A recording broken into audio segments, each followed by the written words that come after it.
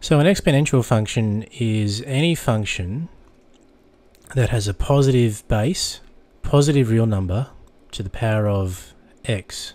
And in this video we're going to find the derivative of the most basic of exponential functions, a to the x.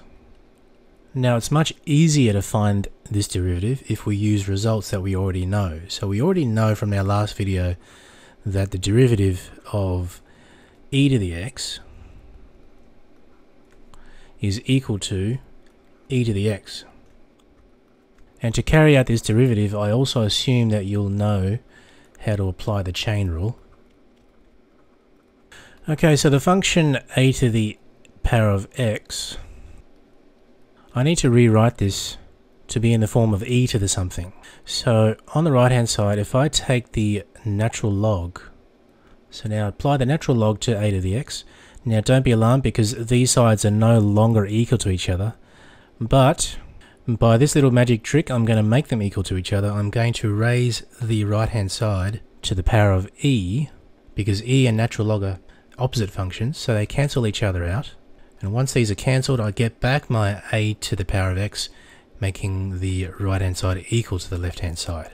And now one of my log laws is a by the natural log of b is equal to log of b to the power of a. And reversing this law, I can rewrite the right hand side as e to the power of x by log of a. So that just brings the x down to the front. And now I'm going to make the substitution. We're going to let u equals x by the natural log of a, meaning e to the x by log of a becomes e to the u. So now by the chain rule, the derivative of e to the u with respect to x is equal to, well, first let's call this y, because by the chain rule dy dx equals dy du by du dx. Okay, so that's the definition of the chain rule. So now the derivative with respect to x of e to the u is d du of e to the u by du dx, which is d dx of x log a. The first part, we know the result, that's e to the u. The second part simply evaluates to log of a, because log of a is a constant, and a constant times x, we simply lose the x when we take the derivative. So we get e to the u by log of a, and e to the u is e to the x log a by log of a. E to the x log a is equal to e to the log of a to the power of x. Copy down the log of a, and that's equal to, when we get back our a to the x by cancelling the e and the logarithm, e and the natural log, we get a to the x by log of a. And I think that's quite an elegant result. But we can also prove this, if you didn't think this method was robust enough, we can also prove this through first principles. So by the definition of the derivative, df dx is equal to the limit as h approaches 0 of f of x plus h minus f of x over h. We can show that the derivative of a to the power of x is equal to the limit as h approaches 0 of a to the x plus h minus a to the x divided by h. The first term we can split, and we can write this as the limit as a to the power of x, the limit as h approaches 0, that is, of a to the power of x by a to the h minus a to the power of x over h. If we factor out the a to the x,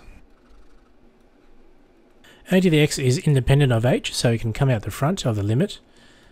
So I'll write this as a to the power of x by the limit as h goes to 0 of a to the h minus 1 over h. Now I'm going to make the substitution. Let m equal a to the power of h minus 1, and therefore that implies that m plus 1, or better yet, 1 plus m equals a to the h. Now if I take the log of both sides, I get log of 1 plus m equals the log of a to the h. The h can come out the front, giving me h by log of a, and this implies that h is equal to log of 1 plus m over the natural log of a. So I'm going to substitute this for h, and this m for a to the h minus 1. Now for the limit, let's consider this one. Sorry, it's getting a little bit messy, but as h approaches 0, a to the power of h gets closer to 1. So 1 minus 1 equals 0. So therefore, m also approaches 0. So we're going to rewrite the derivative of a to the x by first principles as a to the power of x by the limit as h approaches 0 of m all over the log of 1 plus m over the log of a. Sorry, it's not h goes to 0. It is actually m goes to 0.